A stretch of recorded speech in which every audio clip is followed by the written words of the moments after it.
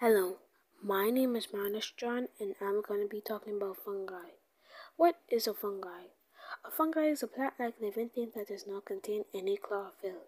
Even though fungi are like plants, they still have a few differences. They do not reproduce the same. Plants reproduce by seeds, but on the other hand, fungi reproduce by spores. They do not eat the same. Plants can make their own food, but fungi do not have this ability. Instead, they get their energy from the food they take in.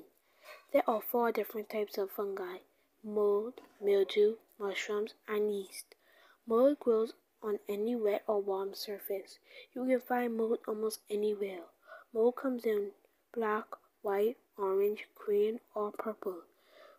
Mold that grows on oranges can be used to make penicillin, an antibiotic that cures infections. Mildew grows on any damp cloth, leather, or plants. When the mildew grows on plants, it can damage them. You can find mildew on walls, purses, and leaves. Mushrooms grow on fallen logs and leaves and trees. Some mushrooms are used for food. Usually you will find them in stores, but some mushrooms you will find in the wild. You should never eat these mushrooms.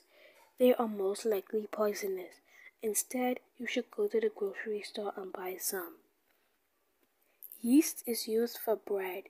You will most likely see yeast on a cooking TV show.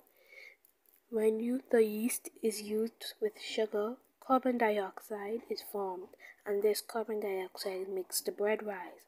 Mold, mushrooms, mildew, and yeast. These are the 4 fungi.